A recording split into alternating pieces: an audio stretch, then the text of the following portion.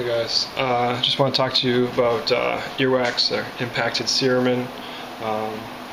It's pretty annoying, bothers everyone, so I'm just going to describe it and tell you how to treat it basically. Impacted cerumen is just medical lingo for earwax.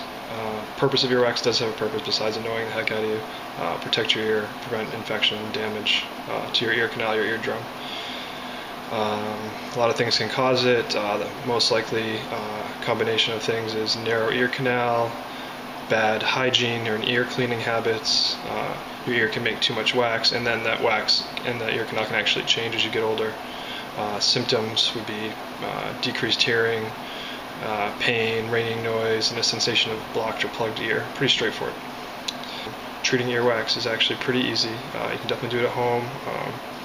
And only go to the doctor if the things I'm about to tell you don't work. But one thing I want to mention before you start is that you should definitely not use Q-tips ever.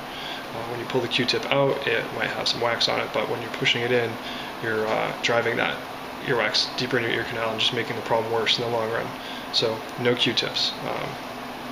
So 3 options that you can use right now at home to treat your annoying earwax and pain and loss of hearing and whatever is the first one is you want to use the earwax softener, and that most commonly is called DEBROX. I have some right here, and it's like $5 over the counter right at your local pharmacy.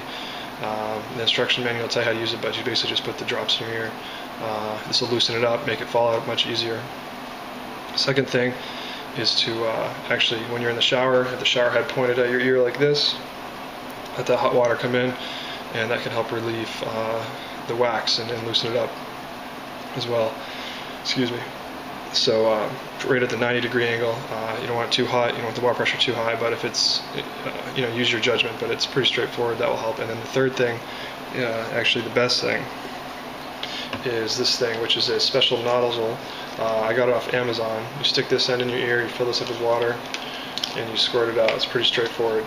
Fill it up with lukewarm water. I advise that you use it in the shower just because it's kind of messy. So do that in the shower. And that's basically what they do in the doctor's office. If you go in to see your doctor, they're going to tell you to use the DEBROX.